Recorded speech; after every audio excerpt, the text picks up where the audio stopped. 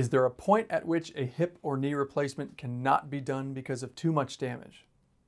Well, the short answer is no. We can always individualize our treatment plans for every patient. Sometimes the hip or knee pain or deformity can be so great that the post-operative recovery is more challenging, and sometimes the surgery itself can be more technically challenging. But again, the training that we receive as orthopedic surgeons can handle all of the deformities and all of the different types of challenges that each individual's anatomy poses. Certainly, every patient is unique and everyone has their own unique anatomy. And if you want to learn more, we'd love to have you come on in and have an evaluation. Thank you everyone very much for joining us on the Morwood Minute. We hope you learned something.